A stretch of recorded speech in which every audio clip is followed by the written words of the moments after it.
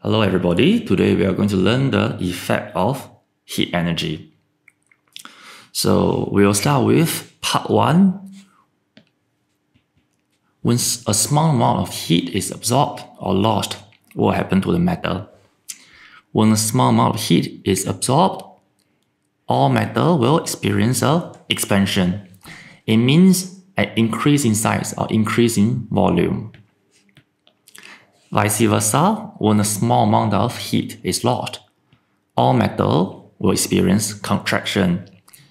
It's a decrease in size or decrease in volume.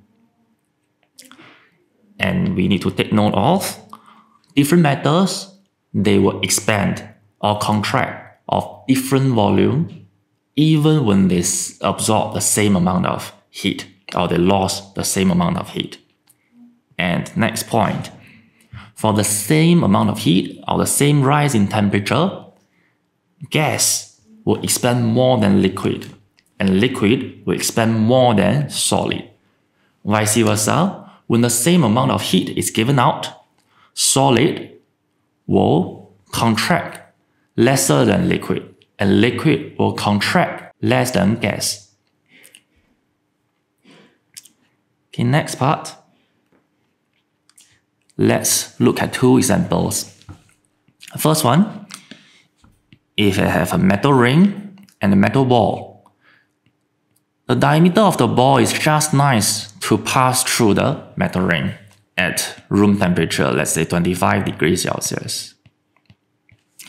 When I use warm water at 60 degrees Celsius to warm the ball up for a few minutes,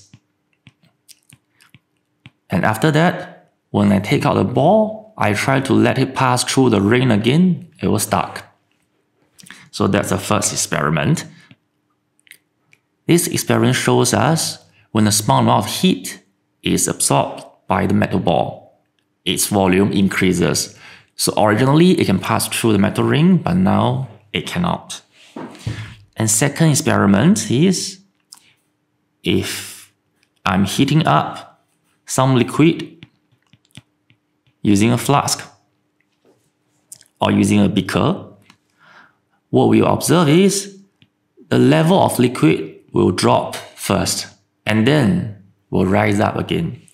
Reason being, when a small amount of heat is absorbed, the volume of the flask or the beaker will increase first. In a larger beaker with same volume of the liquid, the water level will drop.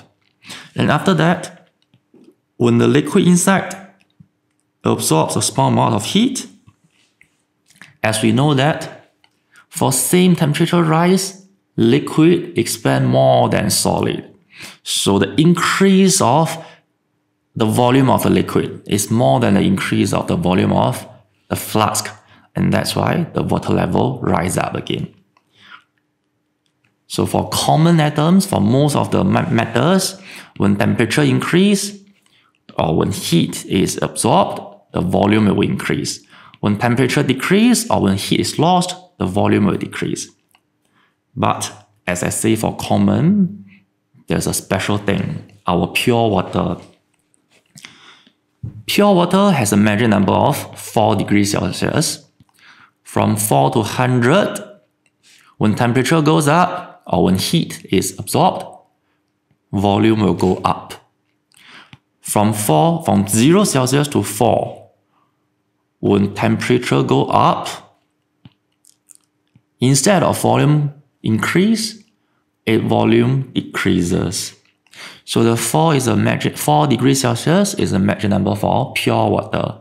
It has the smallest volume, and in other way, we can say has highest density.